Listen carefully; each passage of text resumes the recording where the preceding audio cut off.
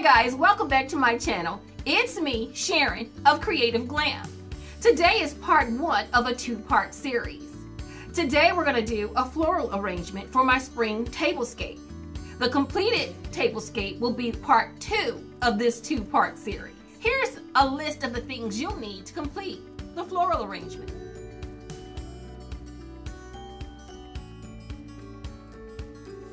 Let's get started. The first thing we're going to do is this is the actual vase that I'm going to use to make my floral arrangement for the centerpiece for my spring tablescape. I'm actually going to use a jar within a jar because the outside I'm going to place this jar with the floral foam inside this jar, and I'm going to attempt to fill this with Skittles around the side. So let's get started. I think I'm going to funnel these Skittles into the vase, the larger vase.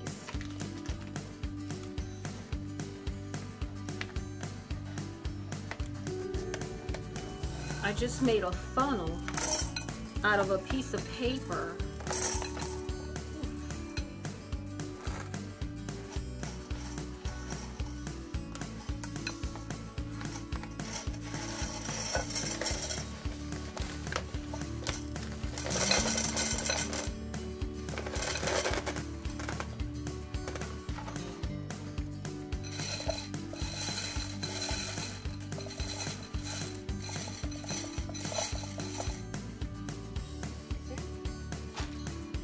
I think that looks pretty darn good. I really do. I like it. I like it a lot. I don't think I'm going to open up another bag. I placed the inner jar inside the outer jar, and I funneled 2 bags of Skittles around the circumference. And I think already that's beautiful. Then I have a floral foam here that I'm going to put into the smaller jar vase, and I'm going to start to add my flowers. You pick the color scheme that best suits what it is you're doing. I thought about the floral placemats that I got from the Dollar Tree. These florals I got from the Dollar Tree. Of course, you all know that if you go to the Dollar Tree on a regular basis, you've seen these flowers. So I'm just going to break them out into colors.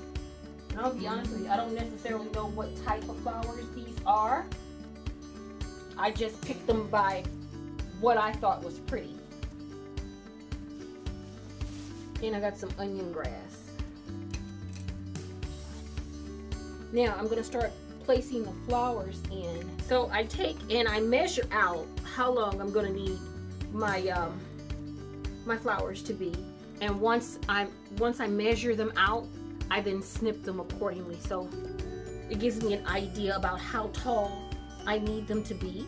So I'm just going to go through and cut all of these stems, and I will be right back. Okay, now I'm going to start placing the flowers. I cut all the flowers and I put them in piles by color. I'm going to start with my yellow. I believe I want a yellow in the center, and that's kind of how I'm going to start this out here. It's a little longer than I want it to be though. And I'm going to place it in the center.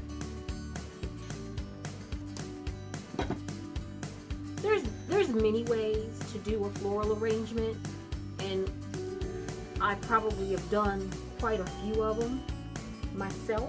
I always try to do a method where no matter how I arrange my colors, I always try and do one in the center, you know, like clockwise, or even directional, where I put one in the center, then I'll do north, south, east, and west. And that's pretty much what I'm doing here.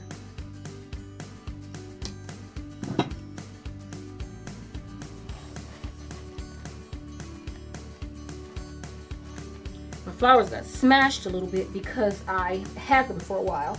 I got these florals a few weeks ago, and they were laying in the bag and they got a little smushed, unfortunately.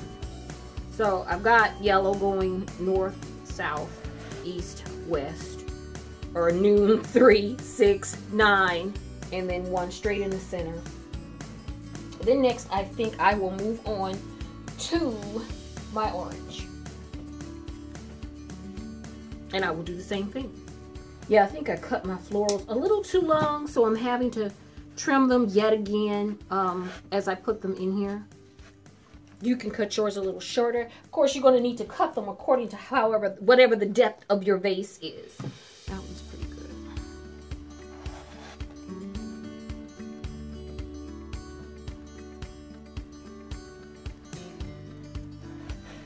So I just stagger them. Just stagger them in here, and then I'll go with my green. I'll do the same thing here.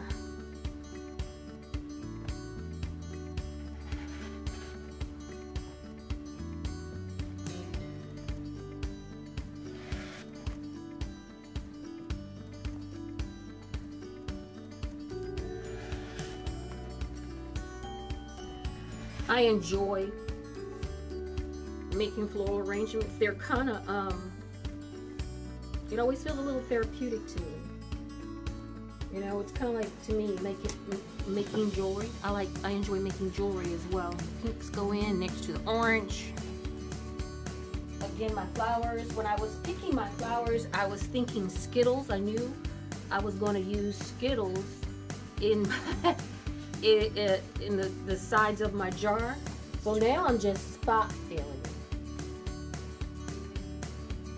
I'm just going through and I'm looking at any given section and I'm putting it, I'm seeing what color I would want in that particular area. I tell you, that is gorgeous. I think that is so pretty.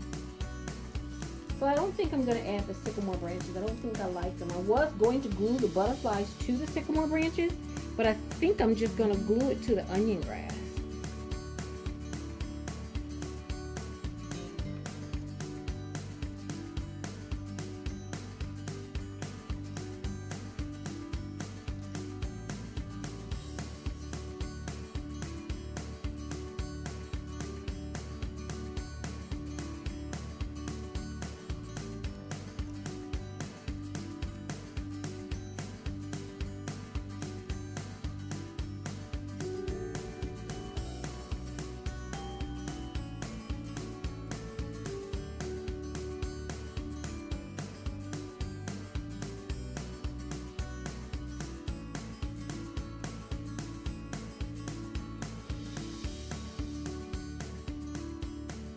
Okay guys, we're all done.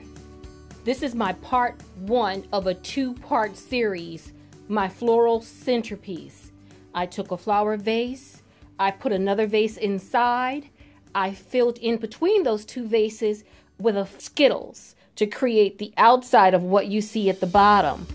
I put floral foam in the smaller vase and I filled it with the flowers of my choice, keeping in mind the colors of Skittle and the colors of spring. That's how I chose my flowers. And then I added my butterflies. And I think it's super cute. I want to thank you all so very much for watching my video. I hope you enjoyed it. I think it came out super cute and I had a great time making it. I hope you try it. Don't forget to subscribe. Don't forget to thumbs up. And don't forget to comment. Enjoy the rest of your day. And I'll see you next week. Bye.